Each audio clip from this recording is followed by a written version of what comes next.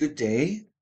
For today, we'll be solving some problems on combustion of liquid fuels given the fuel analysis. So in this case, we'll be solving for the cetane number. The problem goes like this. A high-speed diesel engine burns diesel fuel to give an exhaust gas analyzing 7.14% carbon dioxide, 4.28% carbon monoxide, 8.24% oxygen, 80.34% nitrogen. Calculate the cetane number of the fuel fired. So what are cetane numbers? Cetane numbers are used to indicate the quality of a diesel fuel oil for compression ignition engines. It is defined as the percentage by volume of cetane C16H34 in a cetane methyl naphthalene C11H10 mixture that has the same performance as the fuel. Also given is that the density of cetane is 0.7751 gram per ml and that of methyl naphthalene is 1.025 gram per ml. So in this case, let's just say this is the engine, the fuel, and then there's air and the product gases. So we're given that the stack gases has the analysis of CO2, COO2, and N2. So CO2, COO2, and N2. So that means the dry stack gases here does not include water. So this is in percentage by moles. So that's 7.14. CO is 4.28. O2 is 8.30, 8.24. And nitrogen's 80.34. So we can see here that this sums up to 100. That means it's complete. Also given is that for the fuel, this consists of cetane. So that's C16H34. Yep.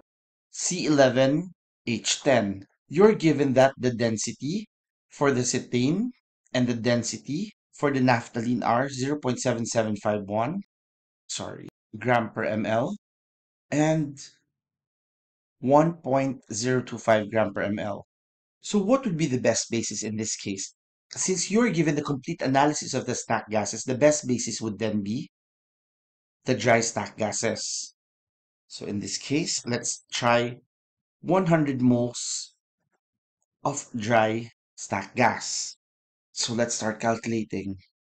In this case, we're lucky enough because you're already given the dry stack gas. You know the amount of nitrogen given. So with the nitrogen supplied in the air, N2 supplied, this is 80.34 moles. You can already solve for the amount of oxygen supplied by the air.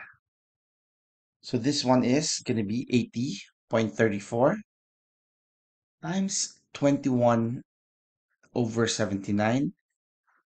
So this is going to be 21.36 moles of oxygen, so that we know how much oxygen was supplied. And then in here, you know that you have some excess O2.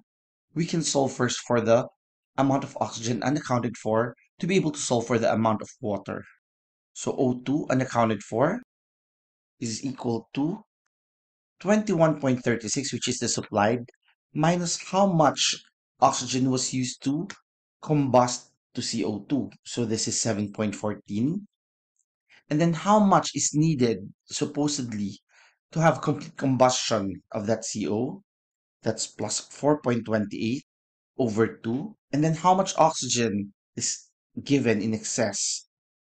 So that's 8.24. So all in all, when you calculate this, this gives you 3.836 moles of unaccounted for oxygen. That means this one is the one that is not listed in here. The oxygen that has reacted to form water.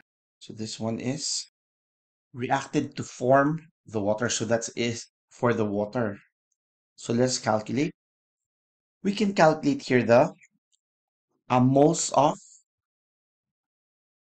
net hydrogen gas, which is 3.836 times 2, so that's 7.672 moles.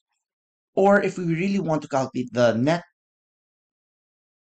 atomic hydrogen, this is 7.672 times 2, which is 15.34 moles. Okay. In this case, since we need to calculate the cetane number of the incoming fuel, that means we also need the amount of carbon. So in order to solve that, the moles of carbon should then be the moles of carbon that went to CO2 plus the moles of carbon that went to CO. All in all, you should have 11.42 moles of carbon atoms. So let's put that in a table because we would want to get the proportion C16H34 and C11H10, the number of moles, and then the moles of carbon atoms, the moles of hydrogen atoms. So let's try solving this. If we don't know the number of moles yet of C16H34, let's just place that as X, and then this as Y. In C16H34, for carbon, that's going to be 16X. This is going to be 11Y. And then this is going to be 34X. And then this is going to be 10Y. However, we have already solved earlier that the moles of hydrogen atoms are 15.34 and the moles of carbon atoms are 11.42. So meaning in here, we can actually solve for the moles cetane and the moles of methyl naphthalene.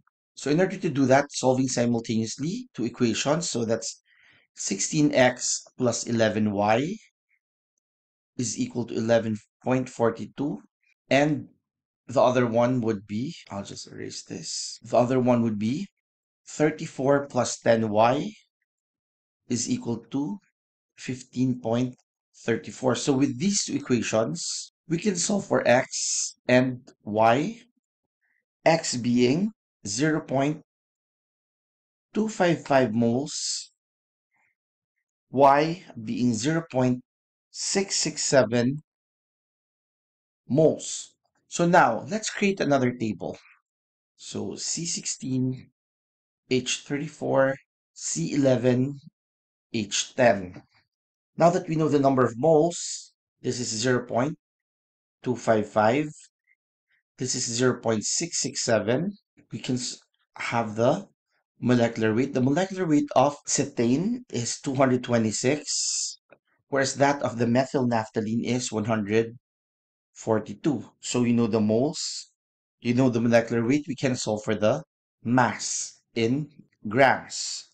So the mass, let's just multiply the two. You'll be able to get 57.63 grams. And then the one at the bottom is 94.717. Take note earlier that we were given densities. So given the density in gram per ml, this is given as 0.7751 and 1.025. We can solve now for the volume. So volume is mass over density.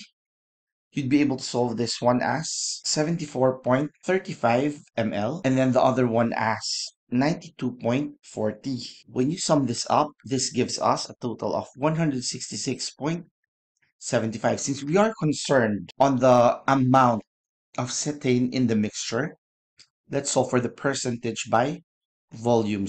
74.35 divided by 166.75, this gives us 44.59, whereas the other 92.4 divided by 166.75 gives us 55.41.